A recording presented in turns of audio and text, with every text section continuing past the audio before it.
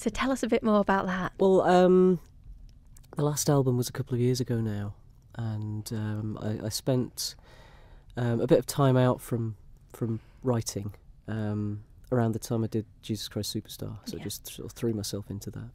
And then when that show finished, I started writing the new album, which we've been working on and off for about a year, and it's all coming together now.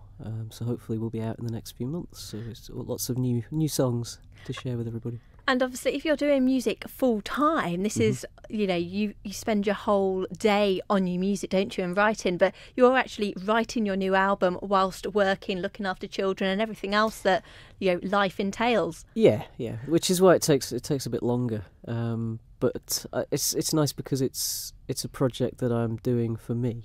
So I've put no pressure on myself to get it finished quickly. I want to get it finished and make sure that it's absolutely right. And I can look back on it and think, yeah, we did that the way I wanted it to be done, and we didn't sort of cut any corners or compromise on any of the songs. So do you have a special place that you go to give yourself inspiration when you're writing, or can you just switch off and pretty much write anywhere? I tend to write when I'm hill walking. Actually, I do a lot of that. I do a lot of hill walking. Yeah, I got 2 dogs, and I love being up in the hills. And certainly for lyrics, it's great. And I do take a lot of inspiration from our landscape here.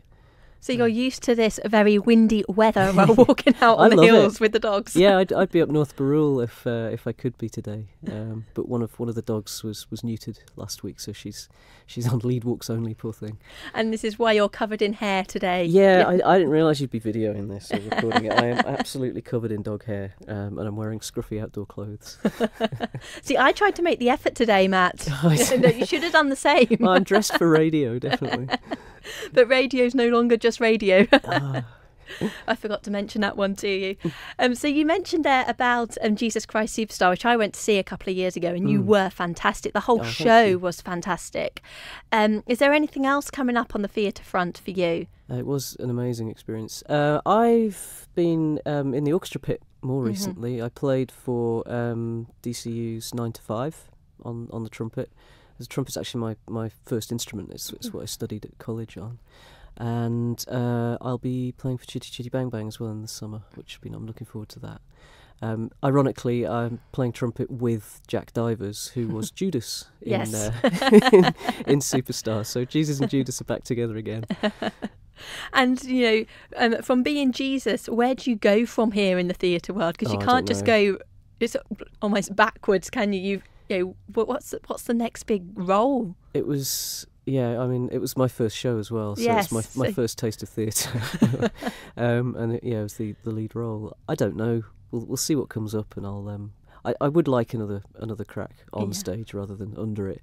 But we'll see. It has to be the right show, I think. And do you think maybe you'll get into the role again with a new hairdo? Because no. I always remember you with your really short hair, and then you become Jesus, and to me, you still are. I didn't have to do a lot of physical preparation for that role. No, I'd probably go for something that I could at least keep some of it. Yes. While I've still got it, hey.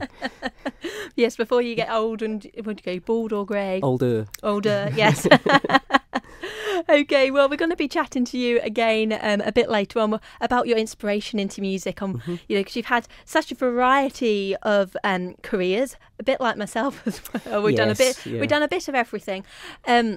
And how you obviously got into music, and what was that real, desire for music. We're going to be talking about that very soon, but we're going to play one of your tracks now, and you've actually picked this. So tell us a bit about, you've picked Gaslighting. So tell us a bit about this song. Yeah, Gaslighting was the second track on my previous album.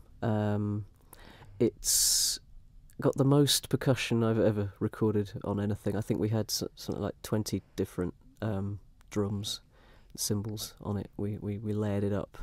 We being at Ballagroove Studios, Jip began. He's a fantastic sound engineer and producer. So we had a lot of fun with this. It was quite epic. We had to radio edit it down as well because the original version was nearly 7 minutes long.